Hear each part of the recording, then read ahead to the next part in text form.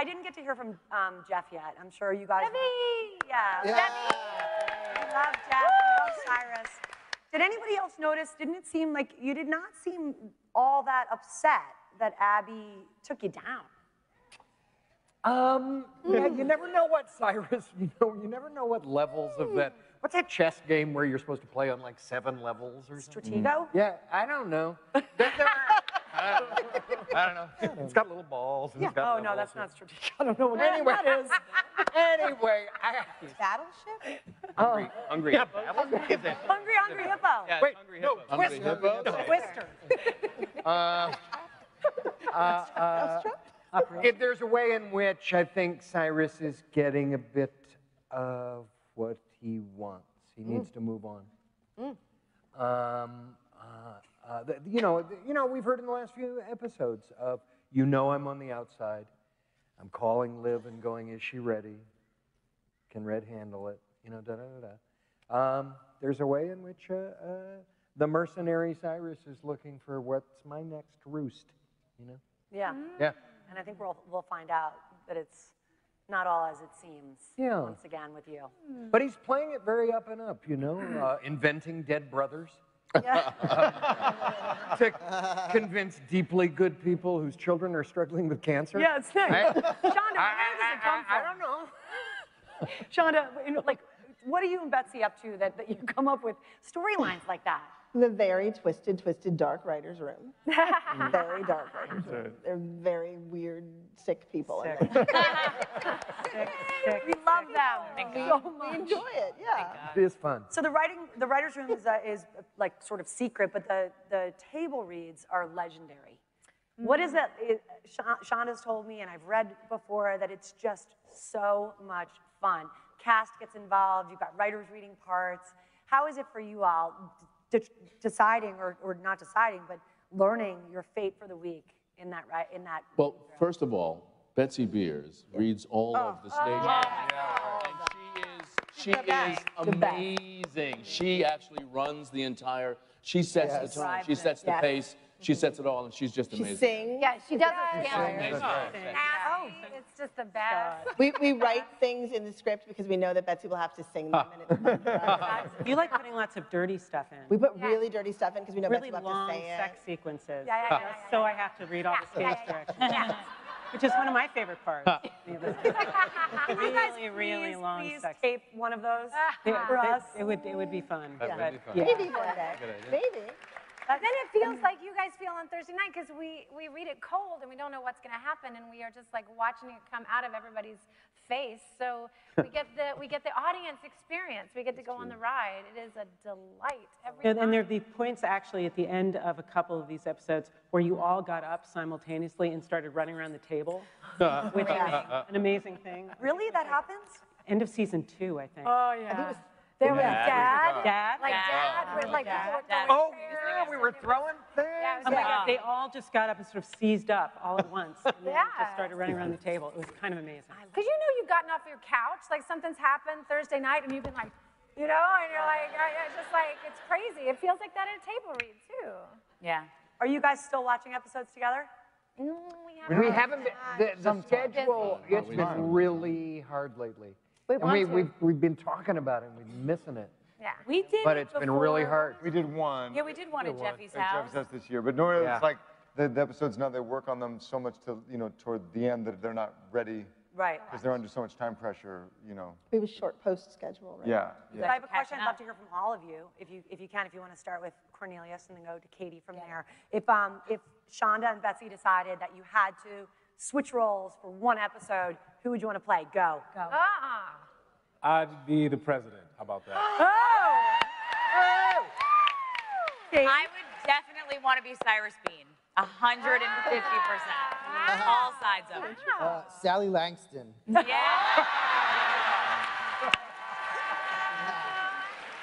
Love is a liberty.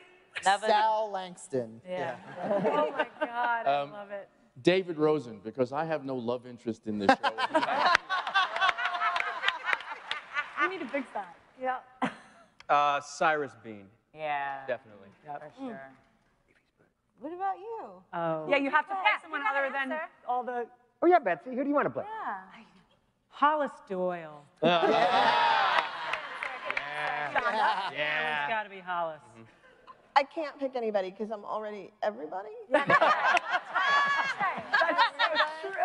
Although I'm very disturbed that Lynn Paolo dresses Olivia Pope in all of my clothes. I'm discovering this. Now that she wears color, she'll have something on, and I'll be like, I own that. You and Michelle Obama. Oh, yeah, That's a nice compliment. I'll take that. My favorite character on the show right now is Susan Ross. But I feel like I might want to be George Newbern. Charlie.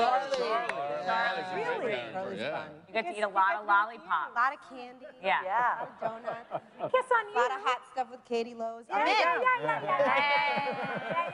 It's good. It's good. It's fun. It's fun. We don't kiss and tell.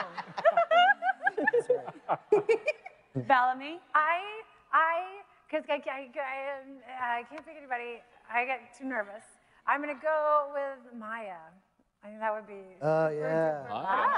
deep, Maya. crazy fun. Maya Pope. Yeah. Come on, Jay. Interesting. Oh, yeah. Yeah. Oh, yeah. Yeah. That's cool. It's dark, Bellamy. It's dark. You know. I'm gonna go with Melly Grant. Yeah. It's fun. I get to watch it all the time. What did Abby say in tomorrow's episode? Tomorrow's Thursday's episode. Well, do you believe him, Abby? Well, you know, if he's breathing, he's lying. So I'd go with Susan because it'd be just refreshing to not be lying all the time. I'd like to be Papa Pope for a day. You're headed in that direction.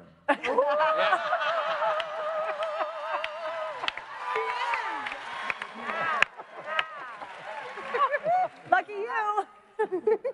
Porsche. I would like to be Huck. Is that Oh, right? yeah. This past episode, I loved watching you transform from Harold, the nice guy, Yeah. who picks up the Yeah, guy, that was demented. So into great. Huck. It was such a beautiful, that was cool. like monstrous, like it was so great. But of course, back when he was torturing and killing people, that's what I would like to play. Maybe, I don't know. And Josh? Because I think I'd be good in the role. Season 1, the guy at the White House gate, I want to say Morris. I'd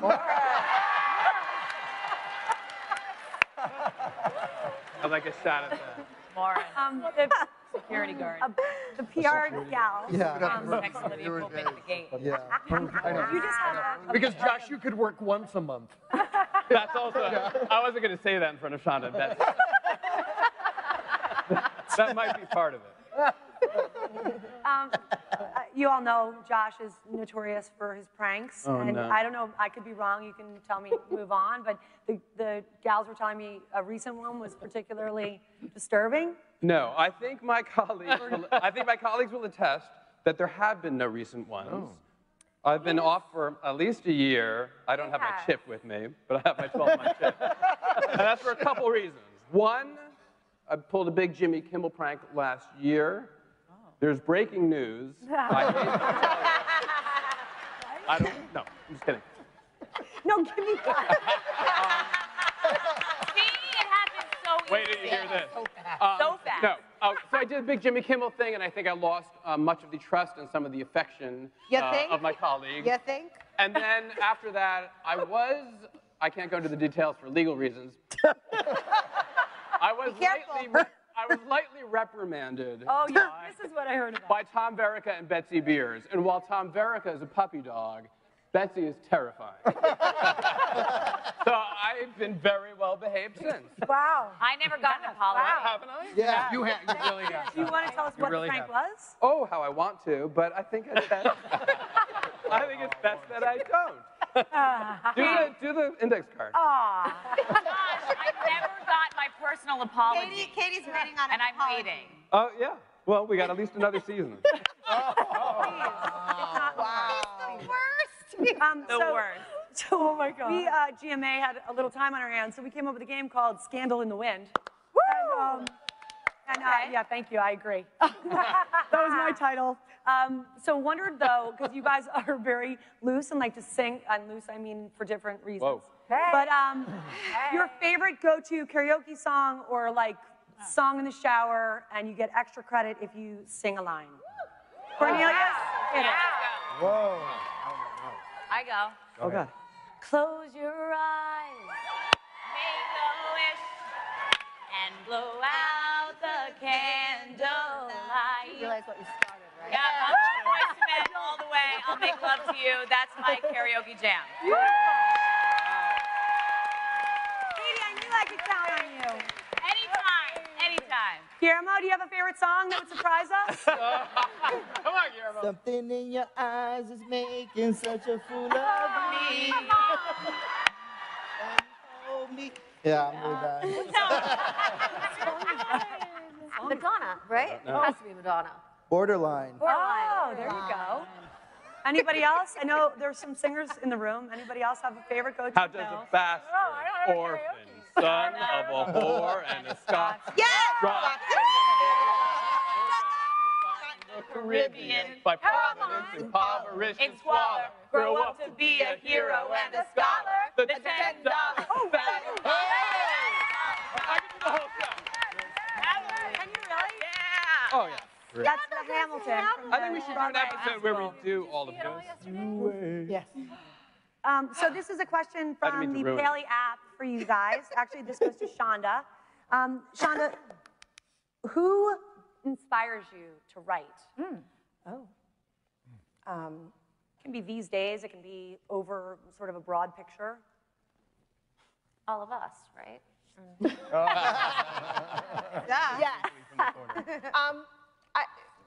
I don't know how to answer that question. Yeah, I mean, it's sort of everything. Yeah. You know, it's the people you work with, it's the ideas you hear, it's the genius in the wall. It's some song on the radio, it's some phrase someone says in the elevator, it's everything.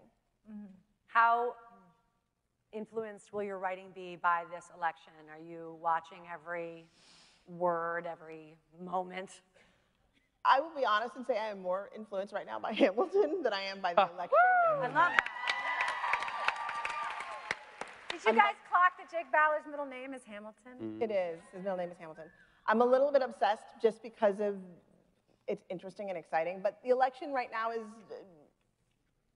it's its own thing. Yeah. That's one way to say it. Yeah, I don't really know how to, you can't make that stuff up, so I don't know. Yeah. Yeah, it would be too unbelievable if you wrote it. Yeah.